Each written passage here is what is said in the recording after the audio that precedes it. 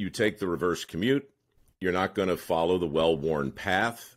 I'm a fan for that reason, just from a business standpoint. But really, let's talk about what's in between the covers of the book and what's between, the first frames and the last frame of your movie, which is called Beyond Impossible. That's the information that I think can actually change people's lives. And I know you've seen it firsthand for the last 20, 30 years, but sum it up for us, like we're small, backward children. The book, as I said, it opens up with me sitting in a meeting with the gay mafia in Hollywood. I mean, it reads like something that's...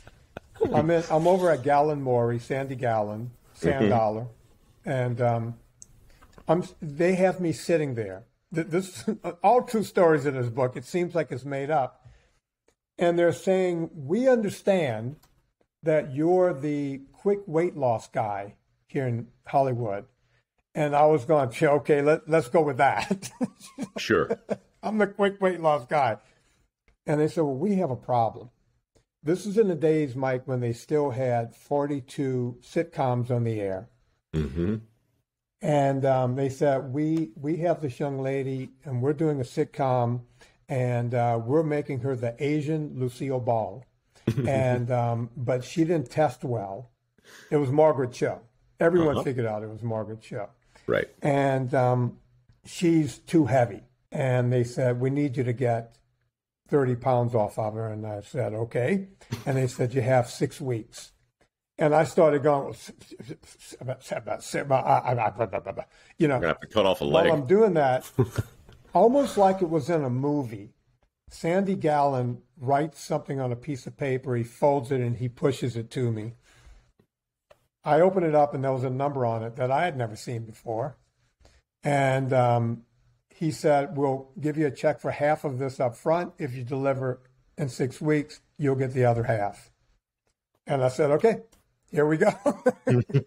So I took 30 pounds off of Margaret Cho in no time, and they retested her. And they came back to me. I'm sitting in that room again. Now there's Disney execs. There's all these people. And they said, Vinnie, you've done a wonderful job. You took 32 pounds off of her. But her face is still fat. Can you take weight out of her face? And I said, you guys realize that she's Korean, right? And the room exploded. This is 1992. We just want the record to show we want the record to show that this is not us. This is Mr. Tortorich that said these words. We mentioned nothing about her ethnicity and blah, blah, blah. And I'm looking around going, what just happened? Right? And they said, can you get more weight off of her? And I said, how much more? And they said, whatever you can do, because we're going to make her the next Lucille Ball. She's funny. The college kids love her. And I do it. I take another 25 or so pounds off of her. And she shoots her sitcom.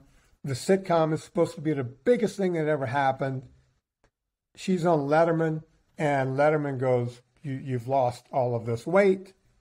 How did you do it? This guy, Vinnie. Every agent in town is writing down, get this Vinnie on the phone. She's on Leno. How did you lose the weight? Vinnie. She's on the guy, Dog Pound, Arsenio. How did you lose all the weight? Vinnie.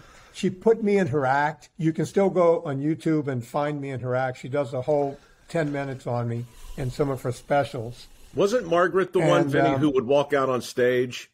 I mean, she's clearly Korean, but she had like a Southern accent, right? What's wrong with this picture? No. That was another one.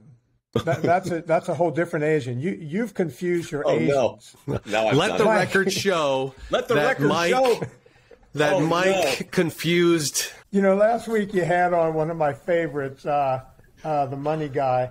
And this Dave week Ramsey? you've committed some kind of, I love Ramsey, God. Yeah, he's awesome. And this week you've committed some kind of hate crime. This is great. I'm glad to be on your last show, by the way.